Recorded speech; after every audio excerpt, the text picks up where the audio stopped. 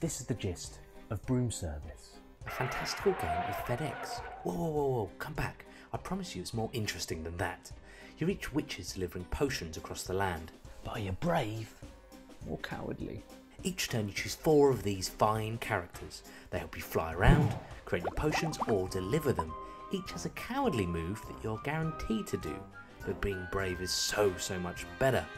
I'm a brave mountain witch, meaning you get to fly and deliver in one go. But wait, if someone else has the mountain witch, they can gazump you, meaning you do nothing. So you have to look at what everyone else is doing and who they might pick, because a coward is not going to be able to zip across this map and deliver all these potions. But being brave without sussing out your friends may mean you don't even move. The game comes with plenty more bits and bobs to expand the more you play. So, are you brave or are you a coward?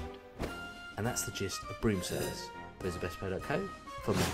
Why not watch some more great Best Play videos? And if you like these and want to support us, then subscribe.